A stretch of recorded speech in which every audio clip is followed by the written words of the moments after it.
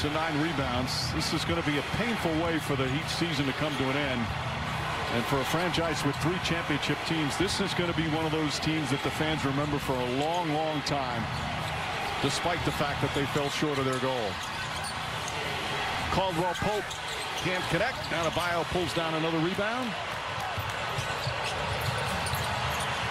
And James throws it too far ahead. Davis can't get it and throws it out of bounds.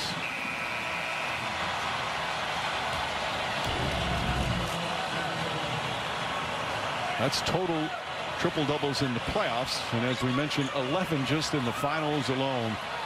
Jason Kidd, now the assistant coach, won his title back in 2011 with the Dallas Mavericks. And LeBron James on the verge of his 4th NBA championship with his 3rd different team.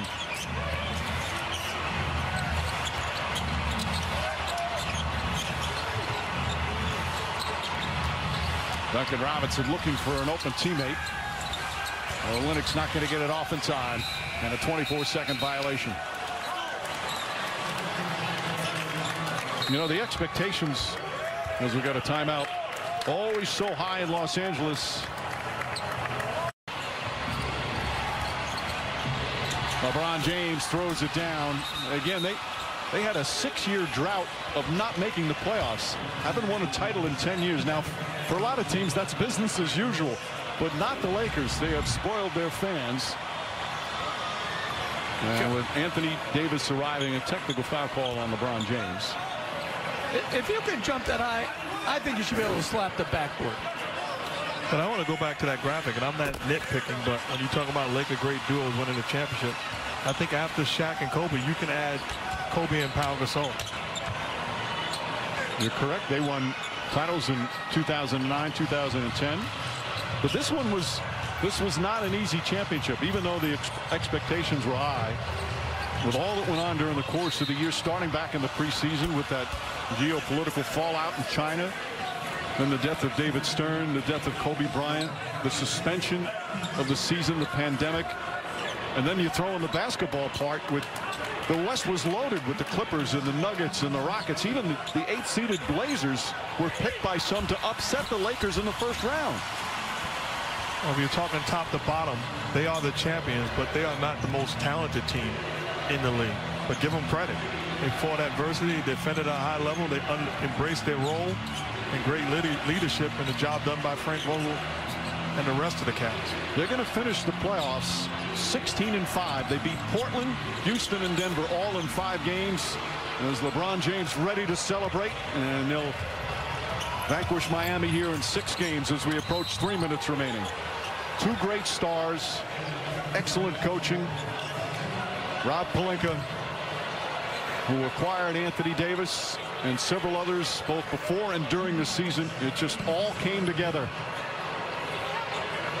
And it's in such an environment where there are no fans as Duncan Robinson misses a 3. You know, it's just such a different way for them to celebrate and to play the game. I think the game has been played at an incredibly high level from start to finish here in the bubble. Joe, I think you're so right, Jeff. The challenge of this bubble cannot be overstated.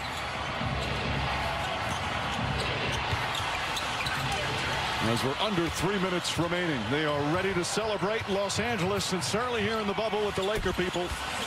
As Tyler Hero knocks down a 3. Well, Mike, you're right. The challenges of the bubble, not just on the court, but to me, even more so off the court.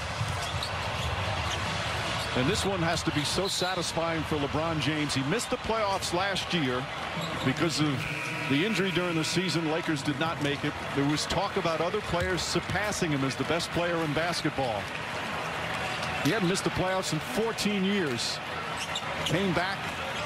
They had the best record in the West as Jimmy Butler's season is over. And what a magnificent playoff performance from Butler. 2 legendary NBA Finals games.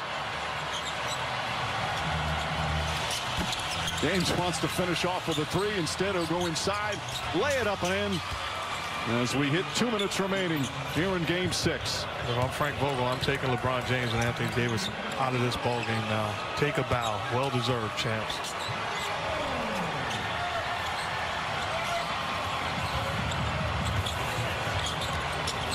Olynyk throws it up and in. Some substitutions ready to come in. Just throw the ball out of bounds to get him out. Says the guy who preaches play the right way. Yeah, you're right. I just don't want a timeout, a needless timeout. Kendrick Nunn knocks down the 3.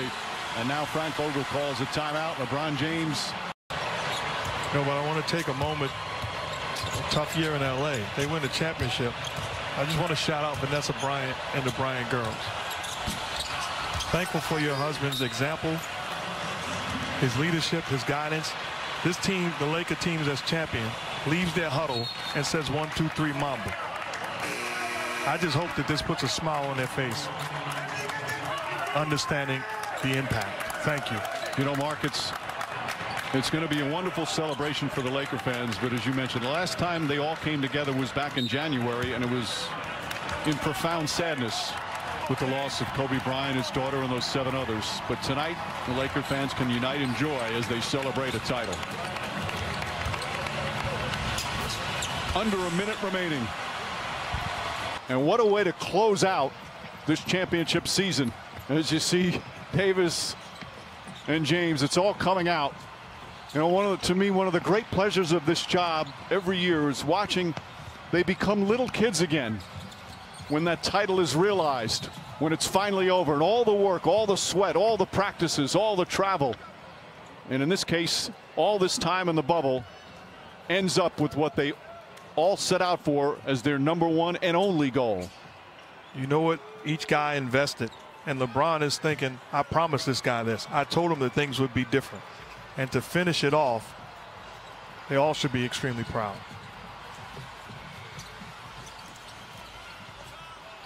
Olynyk puts it up and in.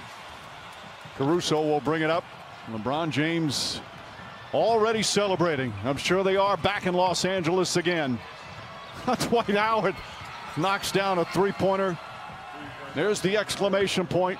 And the Heat will just bring it up. As the Lakers will win Game 6. And now Cook can just dribble it out. And J.R. Smith already shirtless. Final seconds here in this NBA season. The respect from those two. And that's it. It's over. This historic 2020 NBA championship belongs to the Los Angeles Lakers. The Lakers conquer the bubble, and banner number 17 will soon hang in the rafters.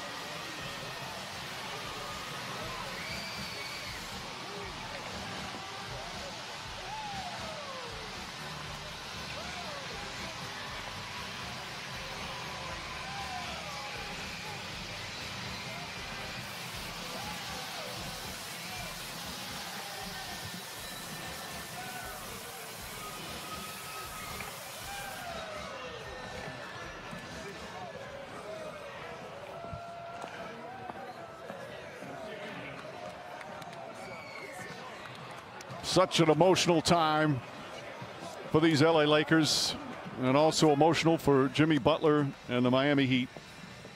As we said, a painful way for a great season to come to an end. Always so inspiring when an individual or a team overachieves or accomplishes the unexpected. That's what the Heat did. But they ran up against a Laker team that defensively just steamrolled them here tonight.